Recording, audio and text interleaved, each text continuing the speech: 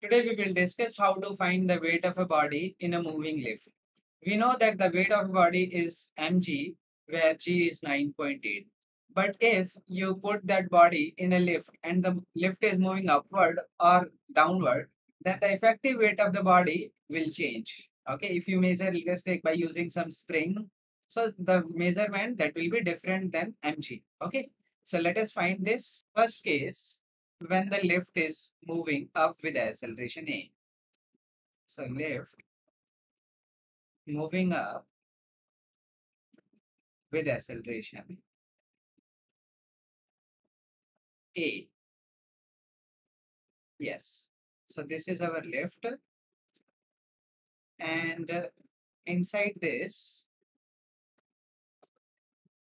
a spring is hanging, which is used to measure the weight of the block, and this is our mass m. This entire system is moving up with acceleration a. Now we will draw the free body diagram of this mass m, and we will show all the forces that are acting on it. Here is our mass m.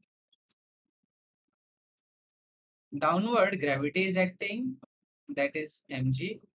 Upward, this tension force is acting due to the spring here, and it is moving up with an acceleration a. Now the weight that we will get, that will be the value of t, because the spring will measure the t. So here we can write the equation first. So we can say t upward minus mg, which is downward, is equals to m into a. From here t is equals to mg plus ma. So we are getting t is equals to m into g plus a. So this will be our weight when the lift is moving up. Here we can say that effectively our g is becoming g plus a.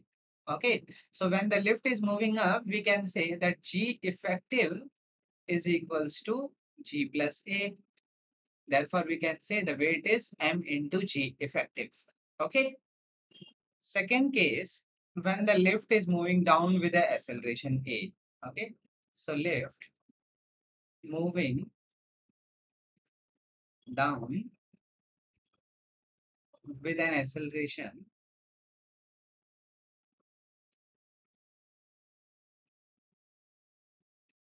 a.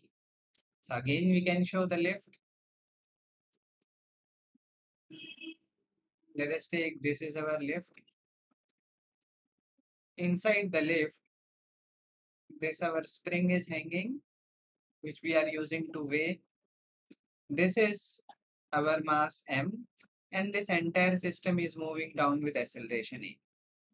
So first of all, we will draw the free body diagram. Free body diagram of this mass m.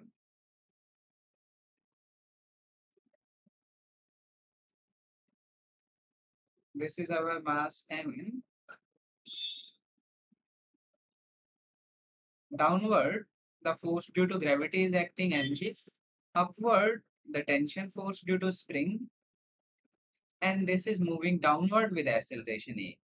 So here we can say mg minus t, that is equals to ma. Okay, because this block is moving down. And from here we can find t is equals to mg minus ma. Therefore t is equals to m into g minus a.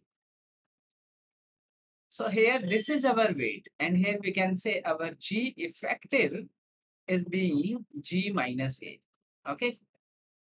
Whenever you have to find the weight of a block in moving lift, you can use the formula weight is equals to m into g effective, where g effective is equals to g plus a for moving up case when the lift is moving up. Second, when it is moving down, the g effective is g minus a. This is for moving down.